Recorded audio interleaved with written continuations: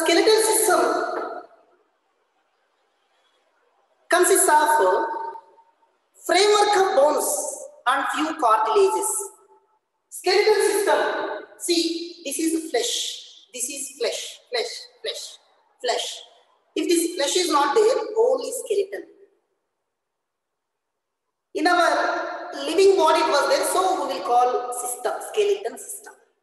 The skeleton system consists of framework of bones, framework of bones.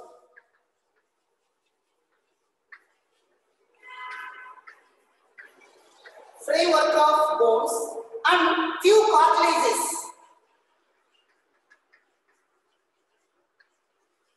Few cartilages. Few cartilages. See here, framework of bone. From here to here, one frame. I am moving. It is one frame, framework of bones. And few cartilages, like this we can move. This is skeletal system consists of framework of bones and few cartilages. It is cartilage. It is cartilage. Cartilage. Vertebral column region, cartilage. Few cartilages.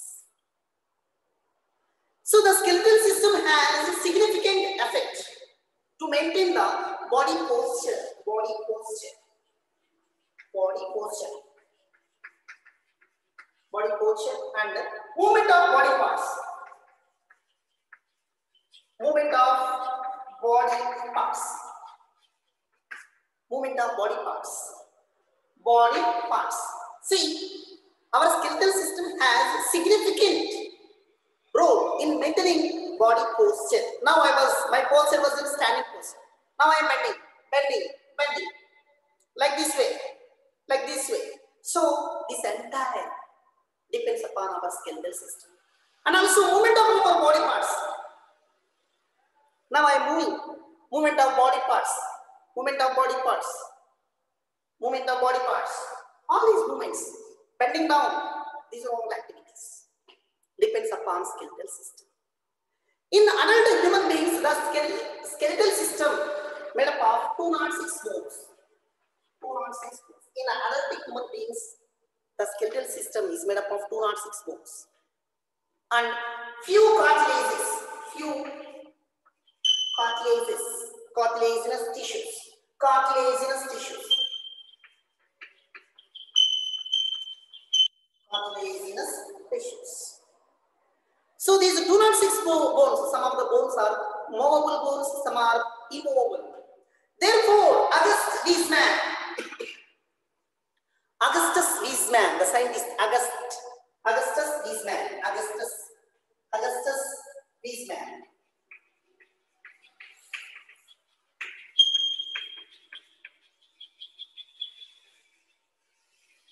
Augustus Weismann considered our body is moving museum of the body. He called our body moving museum of the body. Moving museum. So moving museum. My eyelids are moving. Eyeball is moving.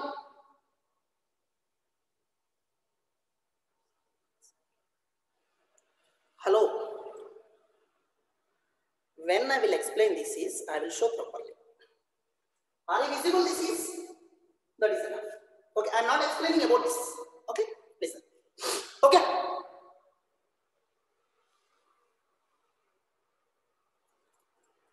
So our body is a moving museum. Like that is considered. Who is Augustus Weismann, biological scientist? Augustus Weismann.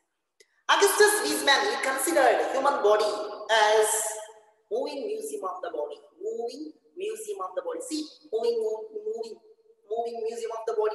Moving museum of the body. In all directions we can move. So because of 206 bones. In adult human beings, the skeletal system is made up of 206 bones. Mainly, the skeletal system is divided into two parts. The axial skeleton and the appendicular skeleton. The axial skeleton and the appendicular skeleton. Our skeleton mainly divided into two parts.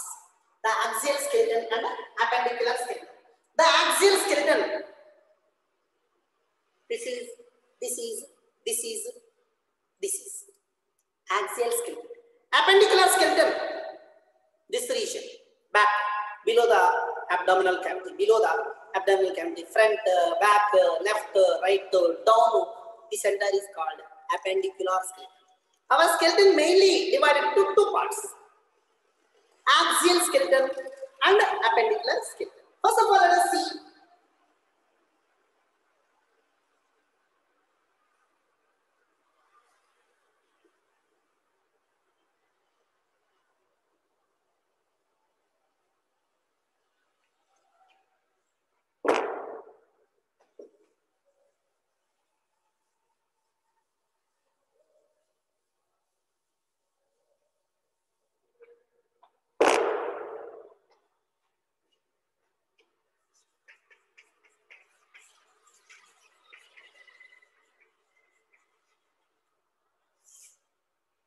axial.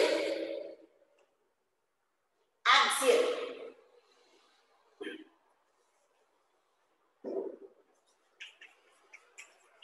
Axial skeleton. Axial skeleton we will see. Thereafter, appendicular skeleton. Appendicular skeleton means down.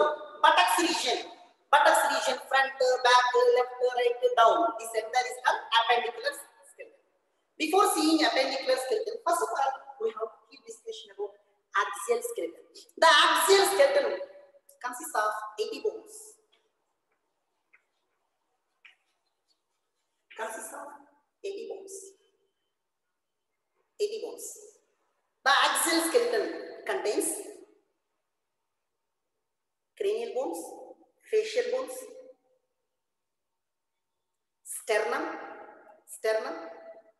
vertebral column, ribs. These are all collectively called axial skeleton. Axial skeleton consists of cranial bones, facial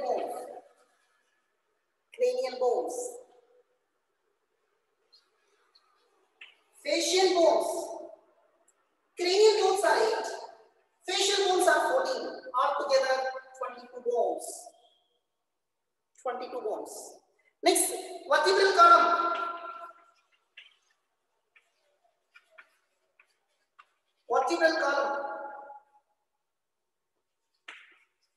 Sternum, ribs, collectively called axial skeleton. So, 22 bones. Today we will give explanation. Vertebral column topic. Tomorrow, sternum, ribs. These are all collectively called axial skeleton. In this one, axial skeleton consists of 8 bones. Those are cranial bones, facial bones, vertebral column bones, sternum bones, ribs bones. All collectively 80 bones becomes. Okay, cranial bones, facial bones, vertebral column, sternum and ribs collectively called axial skeleton. Okay, so in this one, the cranial and facial bones simply would call skull. Skull bones simply called skull. It is a skull. The entire is a skull. Skull. Okay, so in the skull, what was there? Cranial bone, facial bones. First of all, let us see cranial bones. One by one, let's keep discussion.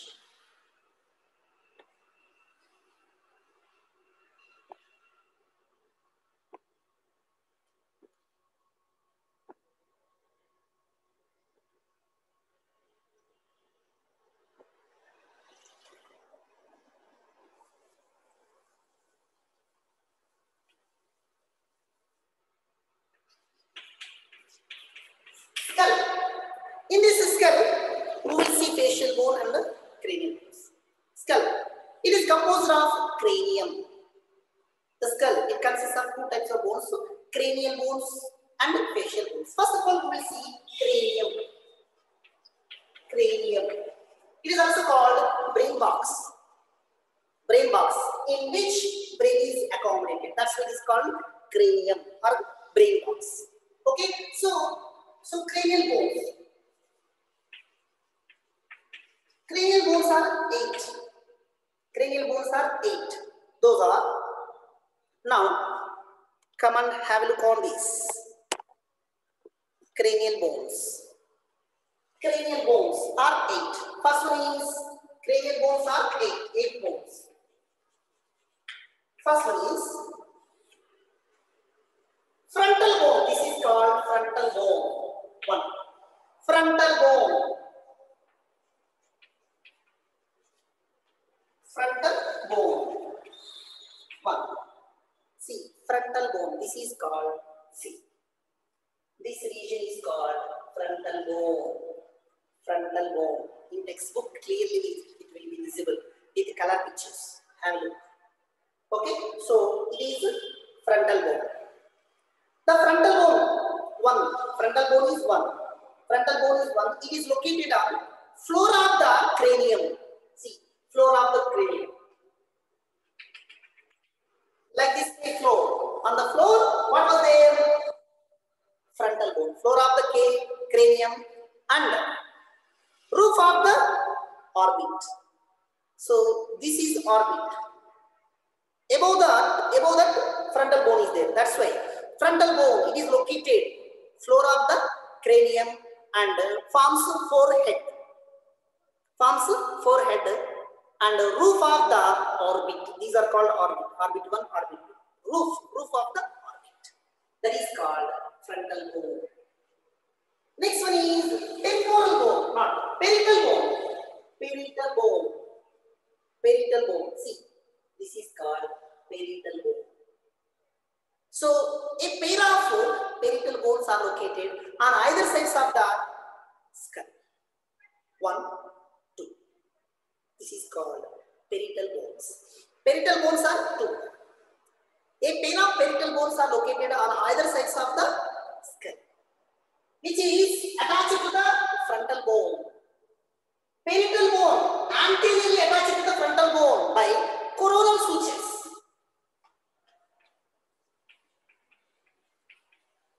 Parietal bone 2. It is anterior, it is posterior. This is posterior. Okay, so parietal bone. This is parietal. This parietal bone anterior, this is anterior. Anteriorly attached to the frontal bone by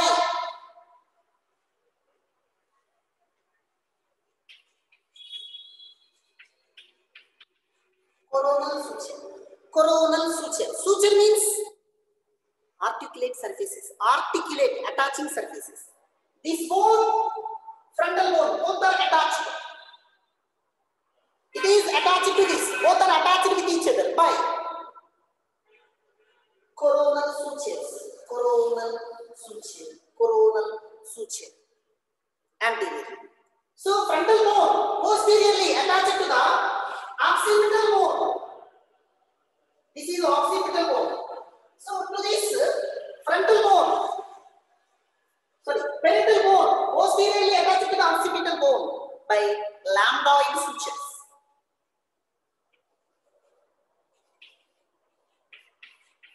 Lambdoid suture. See. Anteriorly, parietal bone attached to the frontal bone by coronal sutures. Posteriorly, parietal bone attached to the occipital bone by lambdoid sutures. Suture means attaching surfaces. After surgery, they will do sutures, stitches to attach both the parts. Like that, it is attached to this, like this way. Here one attaching surface.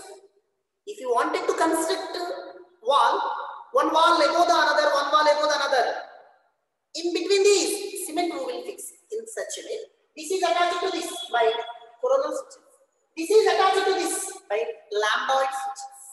That is called parietal bone 2. Next, temporal bones 2.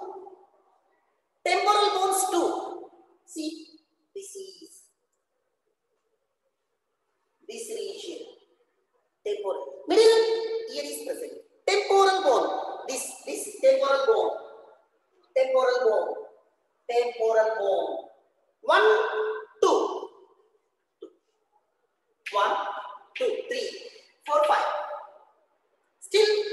we have to discuss. Temporal bones. These are attached near to the ear.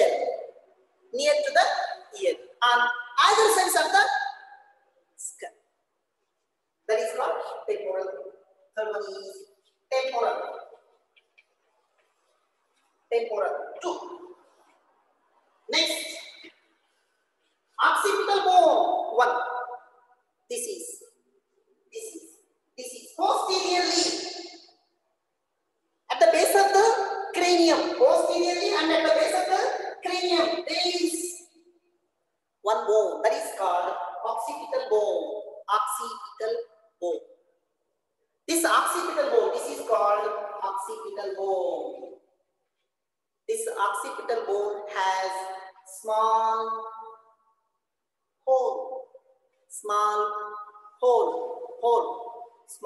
hole. This region, here one small, here not, except here, one small hole.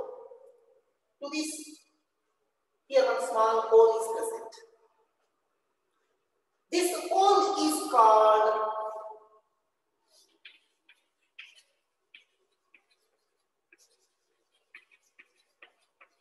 foramen magnum.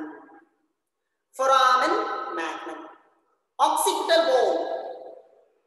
Occipital bone. Occipital bone. Posteriorly at the base of the cranium, there is a bone that is called occipital bone is 1. This occipital bone contains one hole that is called foramen magnum, through which medulla oblongata passes and connected to the spinal cord. Through which medulla oblongata passes. Through which medulla oblongata passes and connected to the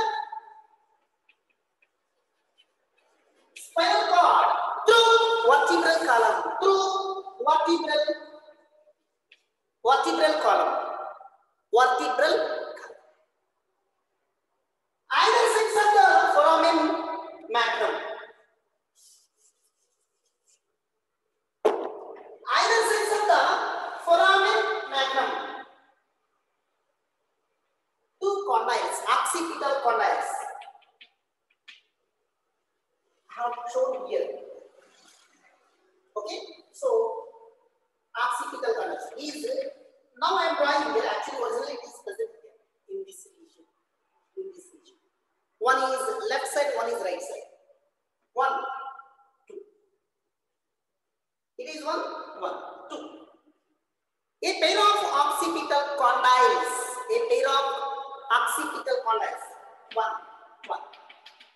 This is vertical direction. Front direction I have shown. In this direction here. This is what front direction I have shown. So 2 occipital condyles. Why we are calling occipital? These are present at that occipital bone region. Therefore occipital condyles. A pair of condyles which are located on either sides of the foramen magnum. Therefore it is called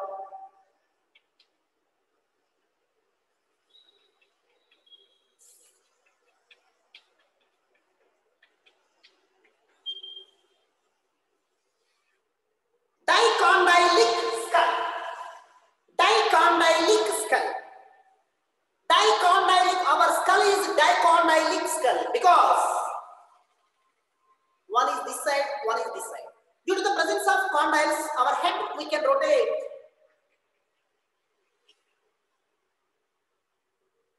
anti and clockwise direction and like this.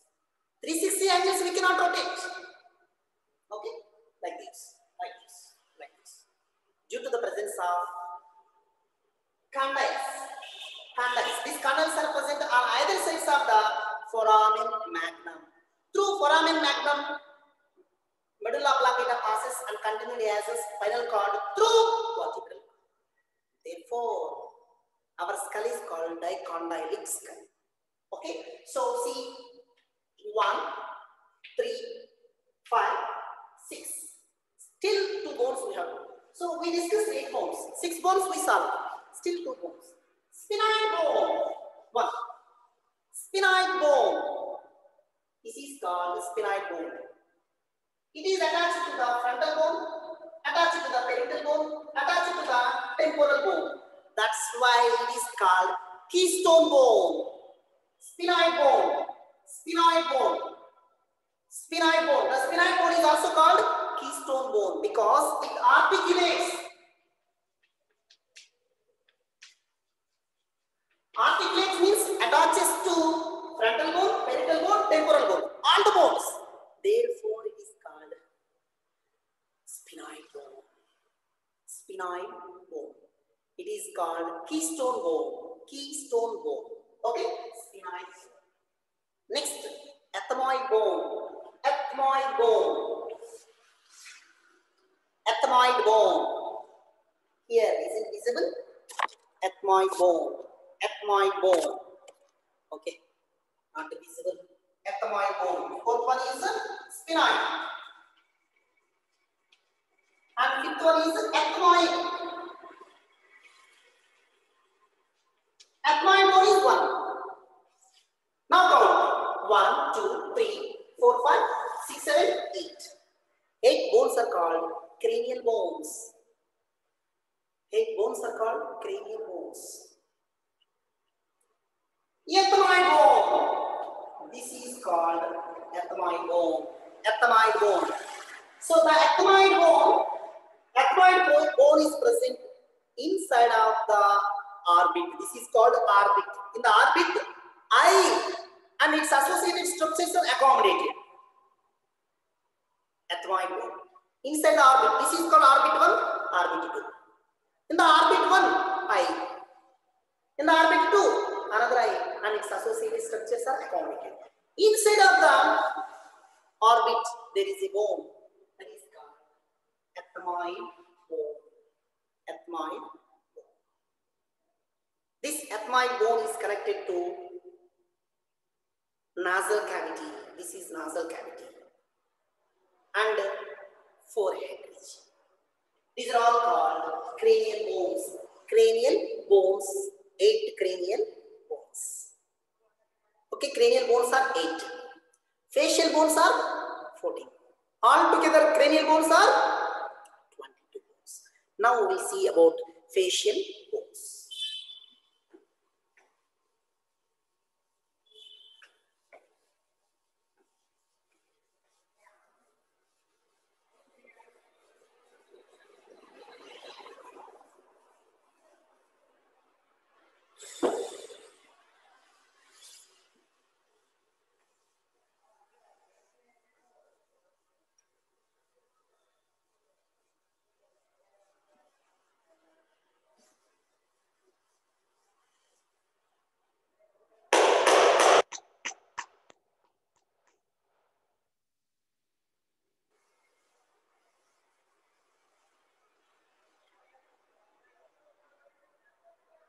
Okay, facial bones. Facial bones which are made up of by different types of bones, different 14 bones. These 14 different types of bones together forms front facial region. Those are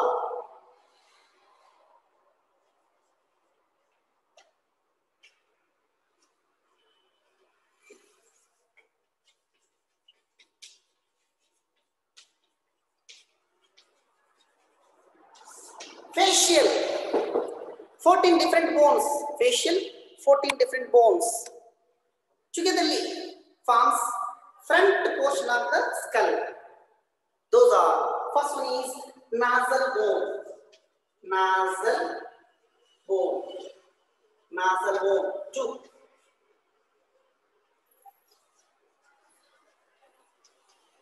Maxilla. 2.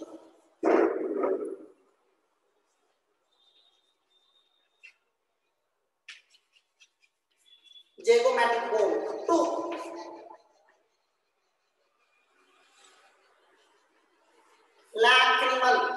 Lacrimal bone. 2.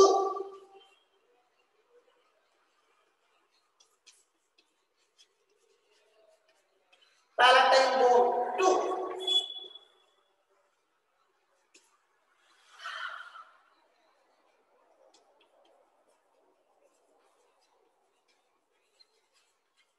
Nasal conchae. 1, 2, 3, 4, 5, 6. 6 to the 12. 7. Vomer. 8.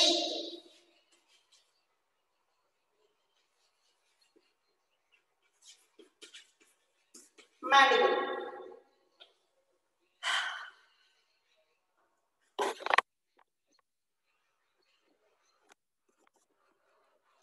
Okay. Mandible. First of all, nasal bone. 2. Here 2 bones. This is nasal bone. 2 bones. So these 2 bones together forms nasal cavity. Nasal bones are 2. See.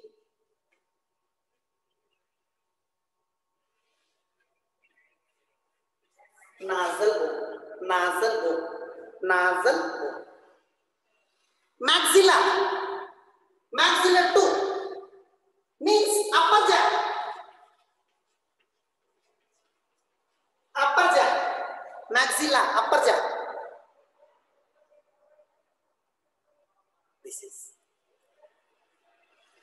This region.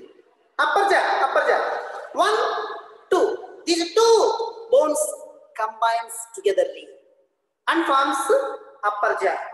The upper jaw consists of number of sockets. This region. Maxillae. This is maxillae. This region. In this maxilla, number of sockets. Number of sockets are present. In which, in sockets, tooth are accommodated. This is immovable socket. Upper jaw is immovable, cannot move. So that is called maxilla. 2. This is 1. This is 1. 2 combines, articulates. Next, zygomatic bone. This 1. This 1. A pair of zygomatic bones connected to the maxilla. This is zygomatic bone. Zygomatic bone. Okay, so this zygomatic bone is connected to maxilla and forms proper structure. Okay, that is zygomatic bone. Next, palatine bone. Sorry, lacrimal bone.